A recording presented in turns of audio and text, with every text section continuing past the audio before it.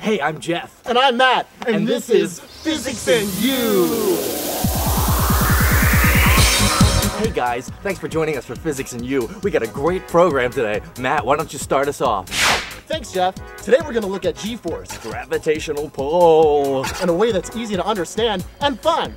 Everybody knows the Earth travels around the sun once every year, but not everybody knows what would happen if gravitational forces weren't exactly where they are. So what is that all about anyways? Well, that's gravity. You see, this phenomenon is caused by the extreme mass of the sun and its pull on the Earth.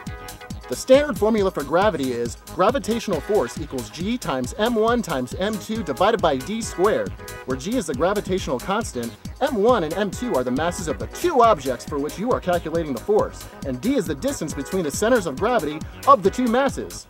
Hold your horses, Matt. This seems pretty complex. I have a fun and easy demonstration for all our viewers at home. Okay, let's see what Jeff has cooked up. This is Rodney. He's been asked by the state to help us out with our little science experiment. Before we begin our demonstration, we're going to need a few tools to help us out, like celestial objects and a solar system. And these felines represent Earth. If there are 2 kittens in the trunk and each cat has 9 lives, how many deaths must occur in this trunk before all the kittens are dead?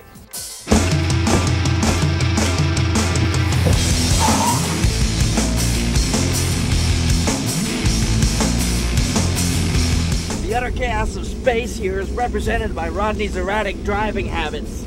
You see, without gravity, all celestial objects would bounce around into each other with no remorse. That's right, Jeff. In fact, without gravity, it would take the strength of 400 billion handjobs to keep our solar system in line.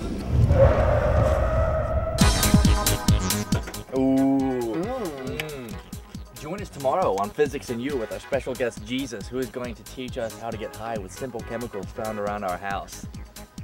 Fat. Oh!